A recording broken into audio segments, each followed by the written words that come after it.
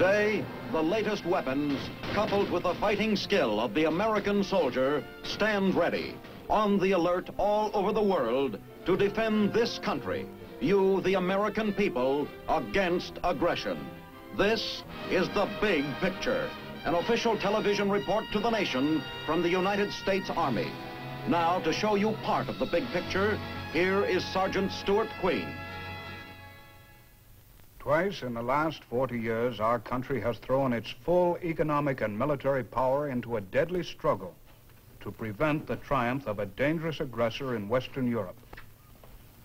We have long recognized that the freedom and security of Europe are essential to our own freedom and security. Therefore, it is vitally important that the countries of Western Europe be strong enough to resist outside domination. One of the means by which this is being accomplished is through the North Atlantic Treaty Organization. Our participation in NATO is a new and revolutionary development in American history. Never before had this nation committed herself to go to the aid of a country outside this hemisphere in case of attack.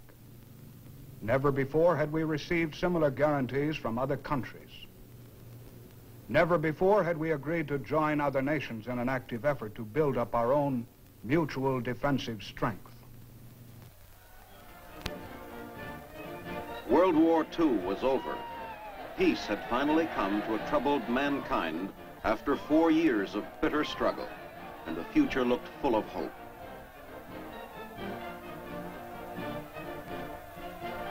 And peace. But hope for an era of security was soon dimmed when it became clear that the Soviet Union did not intend to cooperate with the rest of the world.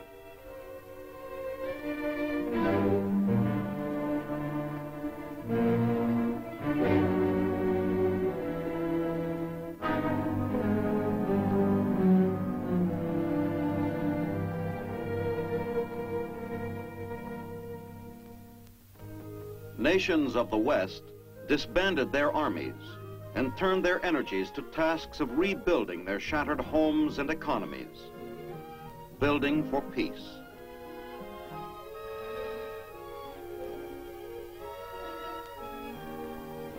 On the other side of the continent, there was a different point of view. They built for aggression and intimidation. The Soviet Union continued to maintain the biggest peacetime army in history, a giant octopus whose tentacles spread out to enslave Lithuania, Latvia and Estonia, Poland, Hungary, Bulgaria, Romania, Albania, East Germany, and finally Czechoslovakia. Berlin became a battleground in a Cold War that threatened to become quite hot under the proddings of communist propagandists who spread discontent throughout all of Europe.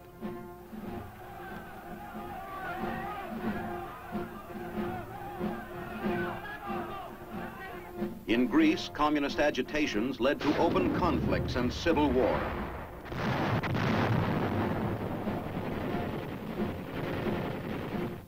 Italy, with the largest communist party in the West, built up a volatile atmosphere that threatened to explode. The same in France. The free countries of Europe recognized that their only safety was in strength and began to develop regional organizations for collective defense. At Brussels in 1948, Britain, France, and the Benelux countries formed the Western Union. Then on April 4, 1949, at Washington, D.C., 12 nations joined together to form the North Atlantic Treaty Organization and serve notice to the world that armed aggression against one of the allies would be considered an attack against all.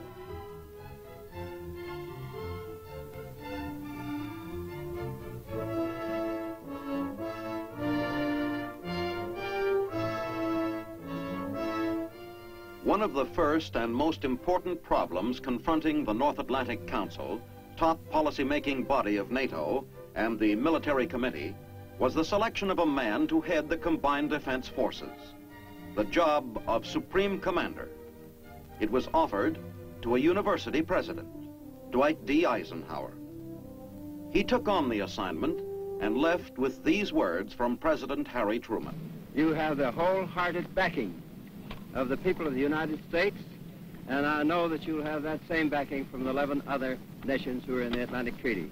Goodbye and good luck.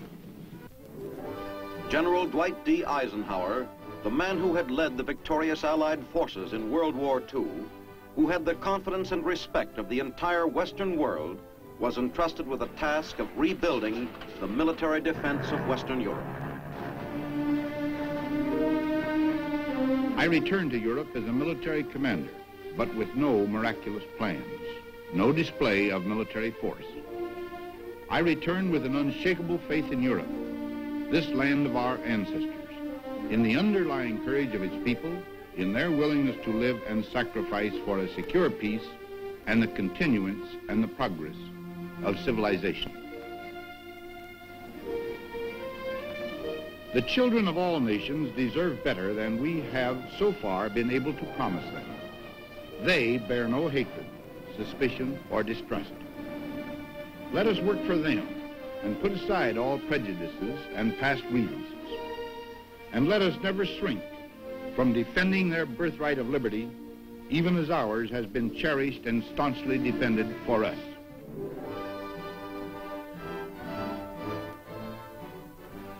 The job of build-up began.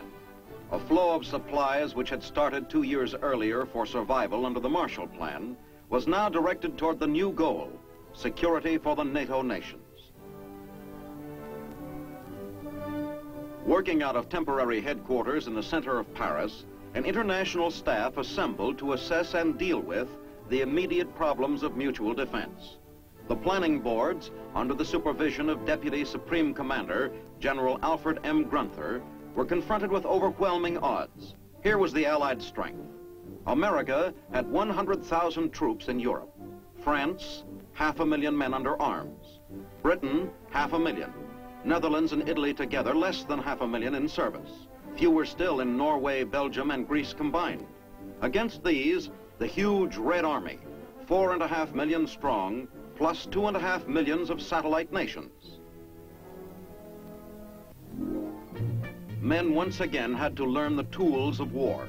But this time, if there was a war, no one nation would stand alone.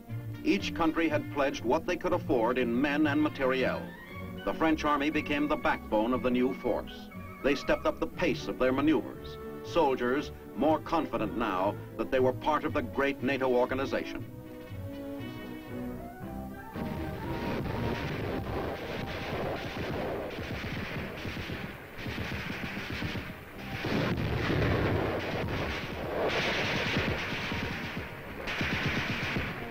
On the sea, France presented a revitalized navy with its own air arm.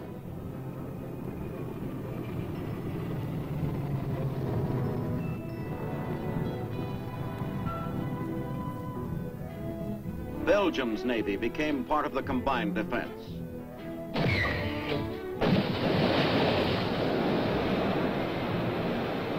To the north, sailors of Denmark's fleet, as well as soldiers of her army, came under the NATO flag.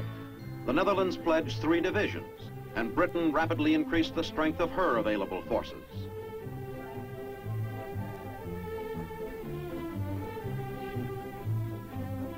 The United States promised 6 fully equipped divisions. Canada's soldiers returned to the continent they had recently helped liberate.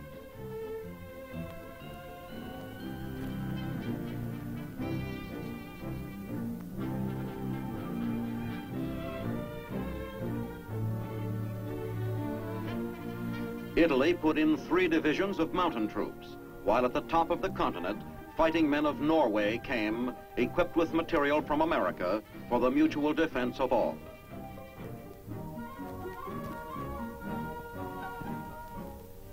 A beginning had been made. Men and women of a dozen different nations were working on problems of security during peacetime, not waiting for the moment when it might be too late to be prepared. Men of the free world were taking a large part in shaping their own destiny. One of the first orders to come from the new SHAPE headquarters was the establishment of NATO Defense College, a source of trained officers for the international force.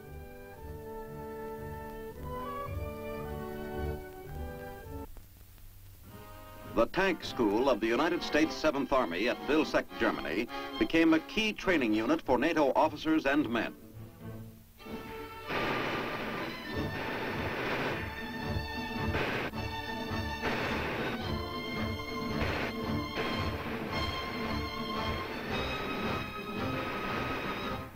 Exercise Minuteman, held at Bastogne, Belgium in the summer of 1951, was the beginning of combined maneuvers.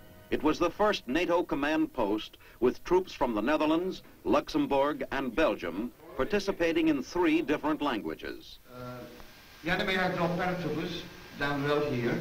We are going out to attack and destroy the enemy. The Netherlands infantry will lead the Belgian tanks. The Luxembourg infantry will ride tanks. Donc c'est entendu, les chars seront au rendez-vous, ils seront camouflés, n'est-ce pas, pour pouvoir collaborer convenablement avec vous, et à leur guide, nous serons là. Okay. We have our orders, let's go. Okay. Mes chars seront prêts à cette heure-là, et je serai au rendez-vous. Hein? Okay. Hello. Thomas. These were the first of a series of maneuvers that would eventually grow into large-scale operations. 2 more languages to learn as 2 major additions changed the composition of NATO. On February 16, 1952, Greece and Turkey, 2 countries recently menaced by the communist horde, became members. These 2 nations had been seriously threatened by Soviet efforts to impede the economic recovery of the West. But with an assist from the Marshall Plan funds, they weathered the communist interference. Now, each of these small nations possesses a strength of 14. But strength in an army does not always depend on numbers. Skill and fighting trim are of tremendous importance.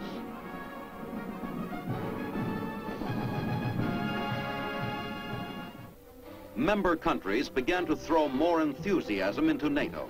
In Italy, exercise Lake Garda, a practice problem in various types of radio communications. In addition to the usual tactical problems of setting up in a field command post, a new note had been added, transmitting and receiving messages that might have been originally written in a completely different language other than their own.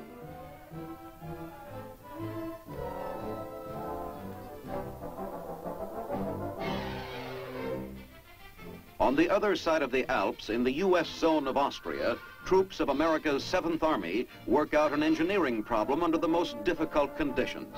Exercise Snowshoe is a joint maneuver with British forces that involves the building of a pontoon bridge across the Salzach River.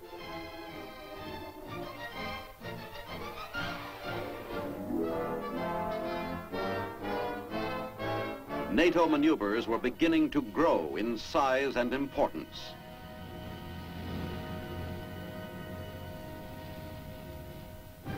The coming presidential elections in America in the spring of 1952 was the reason for a change in command at Shape Headquarters. General Eisenhower requested release from his assignment in order to accept nomination for the presidency of the United States.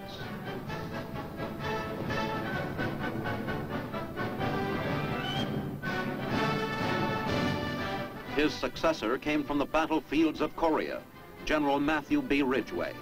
It now fell to this combat veteran to direct the land, sea, and air forces assigned to the defense of the European continent.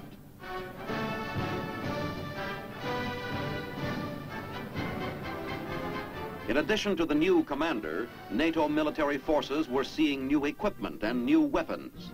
Special demonstrations introduced such new pieces of equipment as the latest model teletypewriters.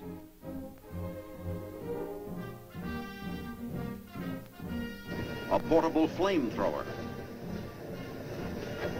The smoke generator. Smoke grenades.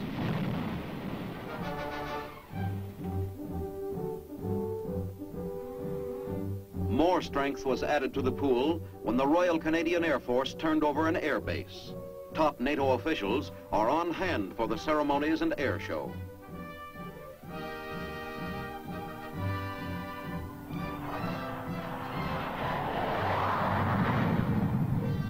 The tempo of building was ever increasing.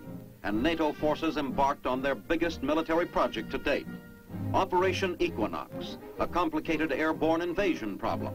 Ranking officers from every section of the organization came to observe the operation, in which the French 25th Airborne Division played the part of the invaders. By this time, NATO soldiers had begun to lose their resemblance to recruits and were starting to look like groups of well-trained combat troops.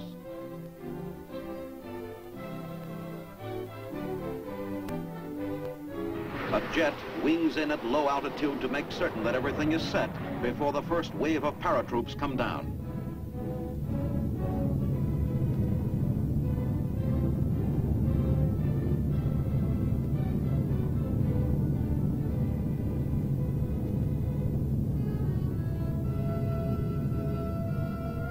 Chutes are clustered to land the heavy equipment, a typical combat technique.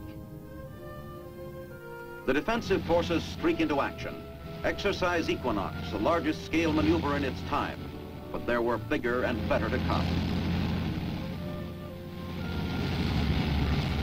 Amphibious assault landings, for instance. Exercise Long Step provided a series of landings along the Mediterranean coast. Landings such as these took place on the coasts of Italy, Greece, and Turkey. They were excellent operational practice for seamen and assault troops of the participating nations.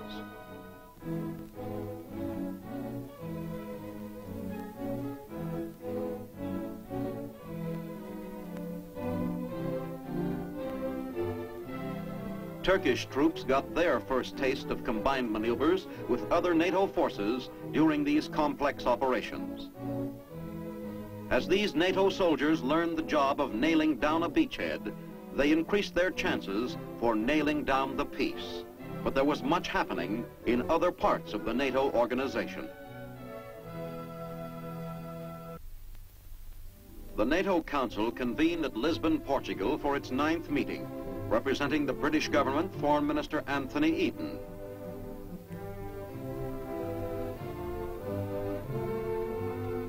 For the United States, Secretary of State Dean Acheson, Deputy Shape Commander General Alfred M. Grunther, and NATO Secretary General Lord Ismay, America's Averill Harriman, and William H. Draper, Jr. This was an important meeting, as it was at these sessions that the Council of Ministers agreed on the principles governing the relationship of NATO and the newly proposed European Defense Community, the plan by which the forces of Germany could be integrated into the defenses of the West. Important changes in key personnel.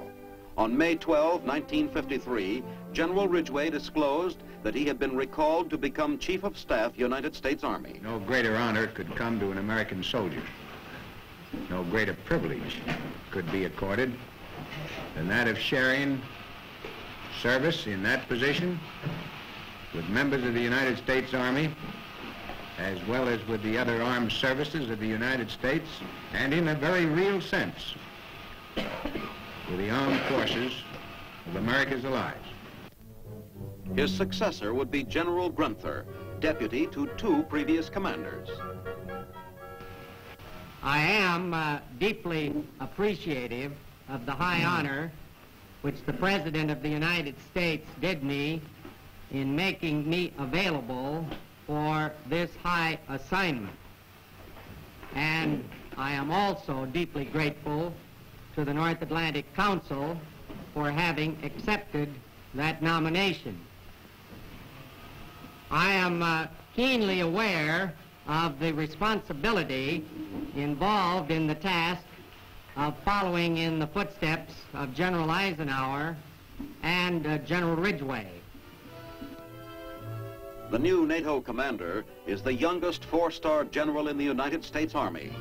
When General Ridgway left for his new command, he left behind a force that no longer lacked confidence and ability, an organization that would not be intimidated by Soviet threats. From now on, the buildup would be in another direction, not so much numerical strength, but improvement of combat readiness and development of standard practices.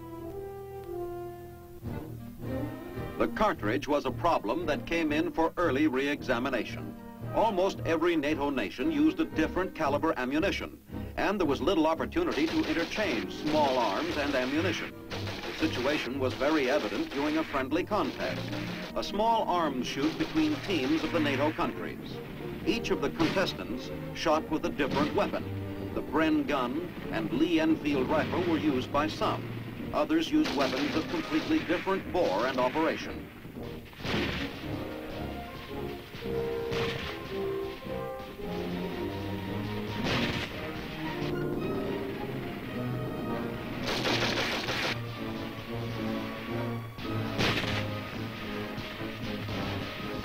But something could be done about standardizing these weapons and their ammunition, and General L.E. Simon of Ordnance Corps explains. This is the new lightweight caliber 30 or 7.62 round of ammunition.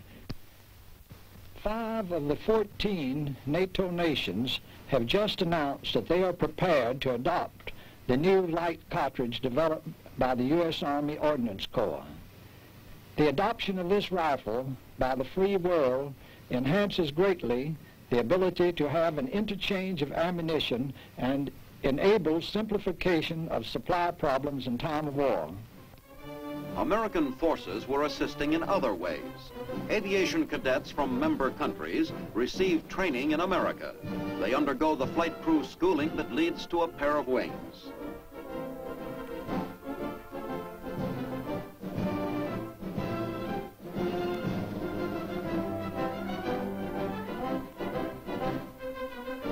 On a desert airfield in Arizona, members of a graduating class pass in review before dignitaries of their own countries. Present on behalf of the French cadets is Madame Auriol, wife of the President of France.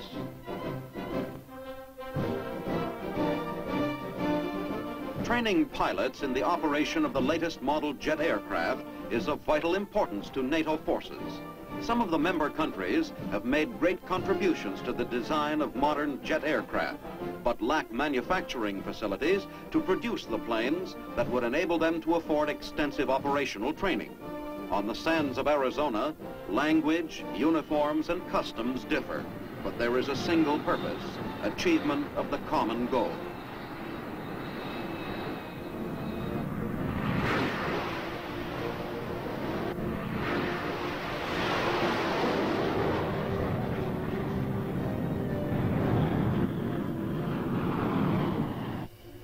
NATO forces are being strengthened with almost every new weapon that rolls off the production lines. The Martin B-61 Matador, a remote-controlled pilotless aircraft, has been assigned to Europe and will be available to the NATO armies.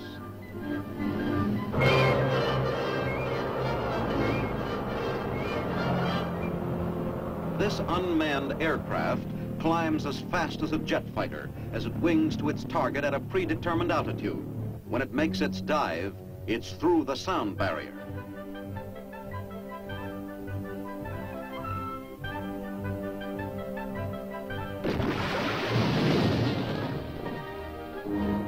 New weapons are constantly being added to the NATO arsenal, and special demonstrations are held to explain and develop tactics which can be used with the new pieces. This group is watching a version of the napalm bomb, jellied gasoline that cuts down everything in its path.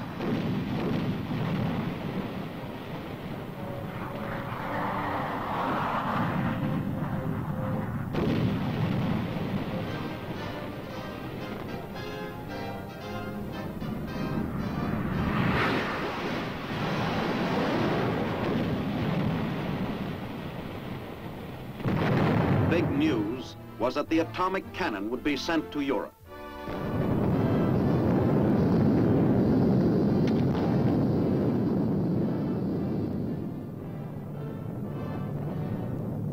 This 280mm mobile gun is the U.S. Army's latest and largest field artillery weapon. And anticipating its arrival, NATO troops teamed up with the U.S. 7th Army to hold Exercise Monte Carlo. Extreme mobility was stressed with frequent quick shifts in firing sites. But older methods of combat training are not neglected, even in the atomic age, and it's slow going through a minefield.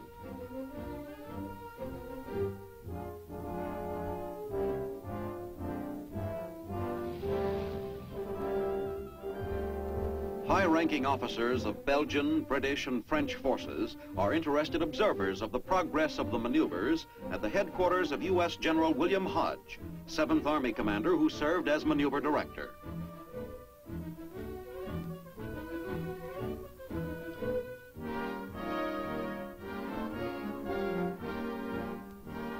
NATO's progress has definitely reduced the danger of another major war. Through NATO, nations stand together and build together, presenting a united front against aggression, men of different lands and languages. Norway, Netherlands, United States, Great Britain, Denmark, France, Italy, Belgium, Luxembourg, Canada, Greece, Turkey, Iceland and Portugal, 14 nations, each with its own national customs and interests, but sharing the common ideals of men of goodwill, a belief in freedom and human dignity. The morale and self-confidence of European peoples and their armies has risen far above the low levels of 1949, thereby taking much of the steam out of the communist propaganda. More than 1 million men have been added to the armed forces of the European members through NATO. These developments add up to a record of positive accomplishment. But equally important are two things which have not happened. First, there has been no war in the NATO area. And second, the communists have not gained an inch of territory in Europe since the treaty was signed. This is Sergeant Stuart Queen inviting you to be with us next week for another look at your Army in action on The Big Picture. The Big Picture is a weekly television report to the nation on the activities of the Army at home and overseas. Produced by the Signal Corps Pictorial Center. Presented by the U.S. Army in cooperation with this station. You can be an important part of the big picture. You can proudly serve with the best equipped, the best trained, the best fighting team in the world today, the United States Army.